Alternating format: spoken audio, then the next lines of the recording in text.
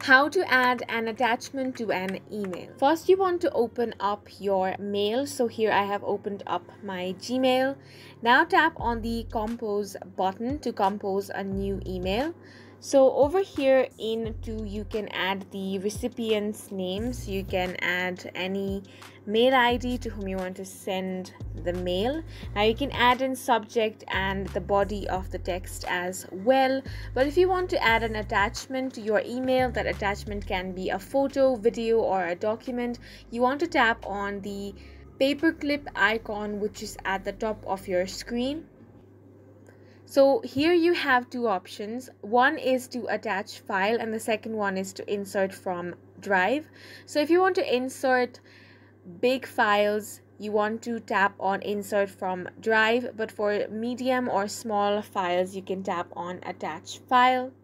Now from here you can select the video or photo or even documents. So here let's say that I want to attach this document file. Simply tap on it and as you can see, this document has been uploaded. So you can tap on the send option to send this mail. So in this way you can add an attachment to your email, and that is it for this video. We hope you guys found it helpful. Please make sure to hit the like button and subscribe for more helpful tutorials.